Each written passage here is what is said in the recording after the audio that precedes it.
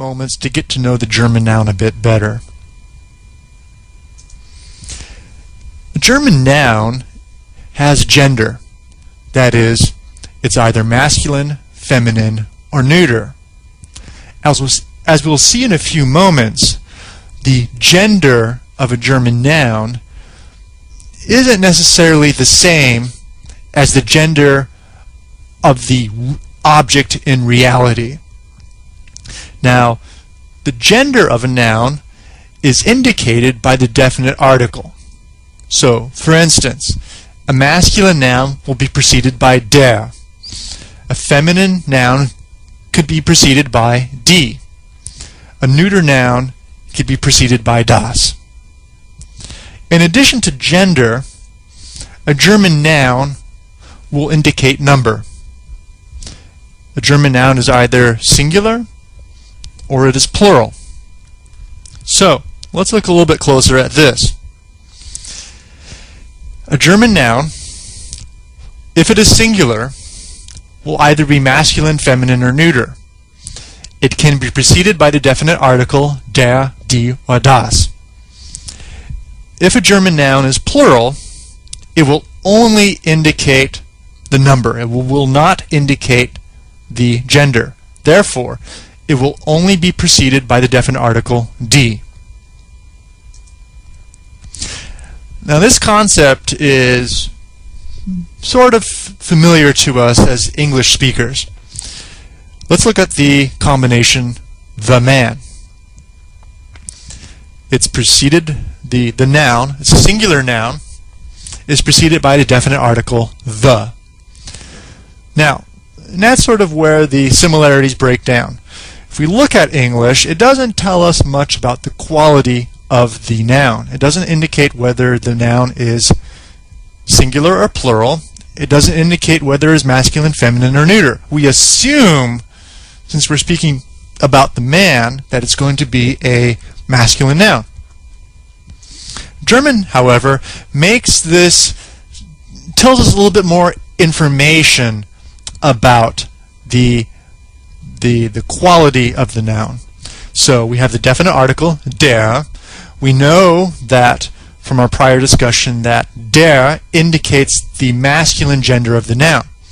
Now, since it's der Mann, we also know it's going to be singular. So it's a masculine singular noun. Same thing with die Frau, or the woman. Definite article tells us that the noun that follows after it will be a feminine singular noun.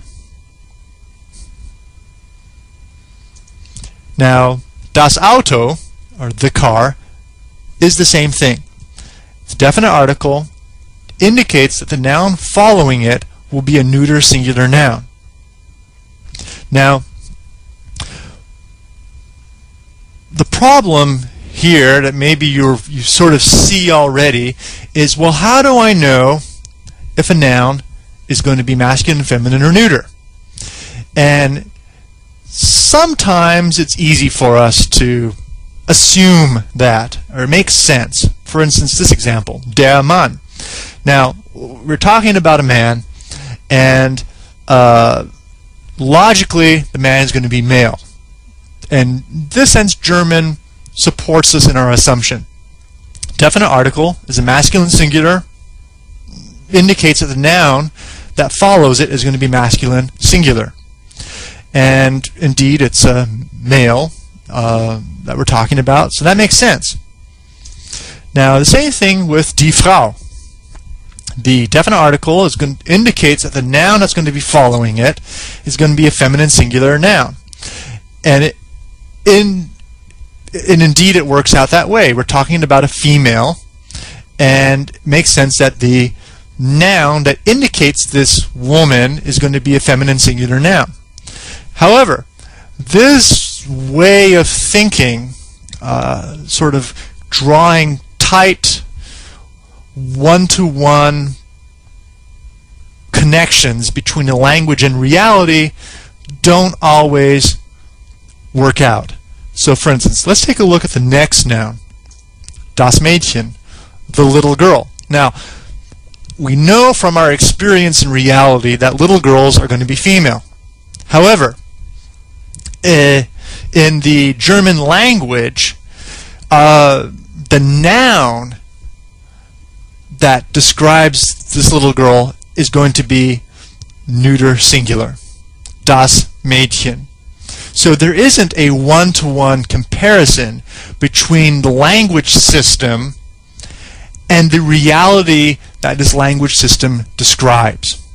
So this tells us, or suggests to us, that when we learn German vocabulary, not only do we need to know the word, the noun, memorize that, but we also need to know the definite article, or we need to know whether this noun is masculine, feminine, or neuter. We need to memorize that in addition to the noun that we memorize. This is very, very, very important for later uses of the language, especially adjective endings. So, sometimes it makes sense. There'll be a connection between the reality and the language system. Sometimes there won't be. German won't always help us out. However, there are a few tricks that we can employ. So if we have a noun that ends in IN, that will automatically change the noun to a feminine. So der Student, the student, which would be a masculine singular, if we add an IN ending onto it, it will change it to a feminine singular, die Studenten. Now, same thing with UNG endings. If we ever have any noun, if you ever see a noun that has UNG ending, this noun will always be feminine singular. Same thing with nouns that end in heit or keit. Die Krankheit, the illness. This will always be a feminine singular noun. So, now another thing that we need to know about German nouns is that a lot of times large nouns are composed out of smaller individual nouns. So these larger nouns, these compound nouns, what gender are they? And what we need to look at is when we have these large German nouns, we need to take them apart, separate them, and isolate the last noun in this compound noun. And that noun will be, the gender of that noun will be the gender for the whole larger compound noun. So let's look at das Bier, the beer, neuter singular, and der Garten, garden, masculine singular.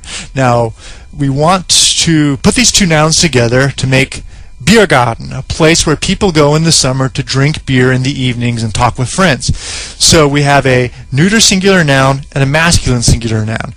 So the last component in this compound noun will be der Garten, which means that this place where we go to drink beer in the summer would be a masculine singular noun, der Biergarten.